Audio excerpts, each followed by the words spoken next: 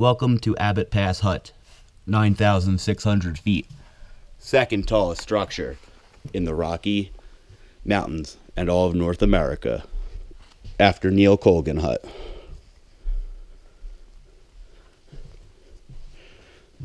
Sleeps 24.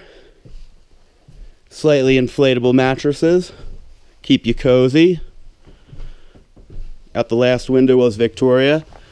Out this window is Mount Lefroy. Let's go downstairs.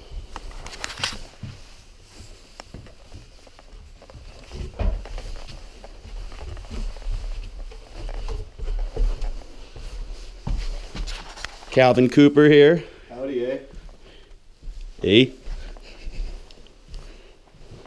Stay warm by the fire. Custodian place to the left. Sherpa.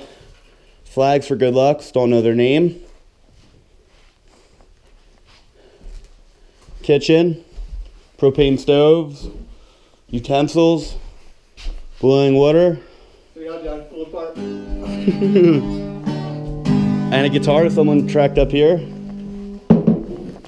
Let's go outside.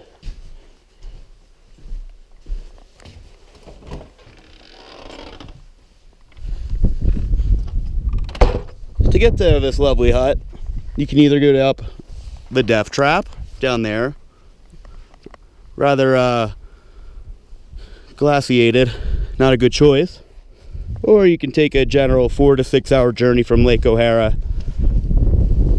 through these scree gullies. And if you're wearing a really heavy backpack, it could take you even longer. And it's pretty damn steep down.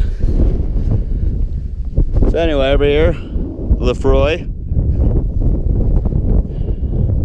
This is the Continental Divide, by the way. Water on one side goes to the Atlantic Ocean. Water on the other side goes to the Pacific Ocean. Ice axe. And if you come over here on this side, you have a lovely privy.